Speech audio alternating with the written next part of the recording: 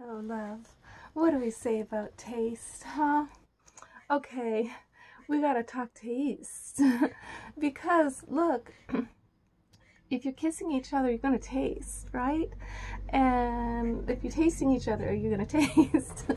So, you know how it is when you cook, and you cook where you soulfully call out the magic in the food. Like, you talk to each plant spirit that you're cooking with, you talk to each animal and you thank the animal.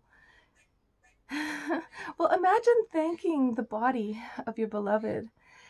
Imagine evoking their taste to you. um, Taste, taste is scary. Taste is an essential ingredient of the sexual chakra. So we know this is now you've got her, be her lover, and you're in it, you're in this territory, and the tastes along with the smells change. And it's freaky and scary that the woman you love can suddenly taste bad, like her breath can be bad, and you go, oh my god, this is the woman I love, and I'm repulsed. Right? So remembering that it's our relationship with water that changes taste.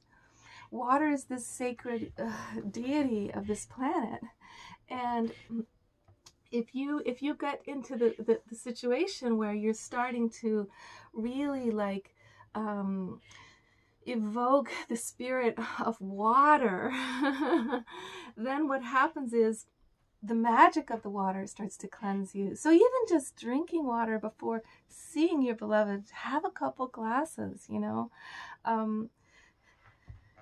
The water is full of memory, it's full of life force, and we're all just drinking these sodas and these beers and even like health food drinks. Like, it's all this sugar, and that is having to be purified. It's a toxin too much sugar and all that. So I'm trying to figure out, wow, how do I taste delicious? Like, it's not a given thing, right? It's not a given thing. So it's something you work for. You make yourself cleansed for being tasted.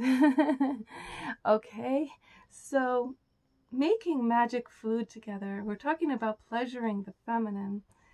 Make yourself taste good. Would you please drink water? You guys who smoke a lot, ugh, it's a gross taste for kissing with.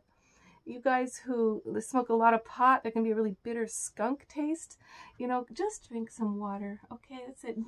All this gargling with Listerine is just not necessary. Just drink water. Okay, and if you could start getting into like the magic cooking together.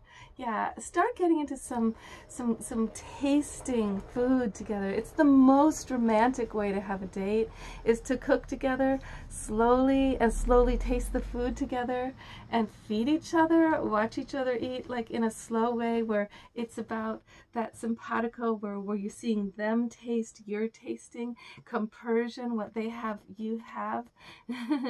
And you know, slowly cooking together, feeling those erotic feelings in the passion of the cooking. When you're cooking together in an intentional way on a date, it's like you're making a magic recipe for your lives, in every cut, in every savory spicing. There's a symbology that you're adding, and you can talk to each other as you cook this way together about what you're adding, the spice you're adding, and why. And you can talk about how this thing you're cooking reminds you of them. This fruit you're cutting is all about them, you know. So that's why I really love cooking movies. Like the movie Woman on Top is the one I recommend for you guys, because it's a very good parable about when there are certain ways that women might need to be on top. Your woman in her own way has to be allowed to have, you know, when you're worshiping the divine feminine, it's very different than expecting that she's going to worship you and that that's going to make you happy. It's that worshiping of her. It's different than this is the main thing to get about this show and about this whole story about the divine feminine, is that guys who think that being equal is feminism have it all wrong. The only way to even approximate feminism is to worship her. Because if you're doing equal things, you know, oh, well, she gave me that, now I'll give this. No, we have to do equal groceries and mama. As soon as you're in that story, you don't realize that there's hundreds of ways the feminine is giving to you. If she's a feminine woman, you know, in her feminine, hundreds of ways that you don't see. The way she prays for you, the way she thinks of you, the way she dresses for you, the hours she spent before you showed up not bothering, you know. So by doing these little things that to you seem like going over the top for her, that are like worshipful, bringing her flowers or whatever, you're like, oh, that's too humiliating. She doesn't do that for me. Well, you're just bringing balance by bringing worship. Because if you try to do equality, she's so ahead of you, she's overgiven, and you have no clue.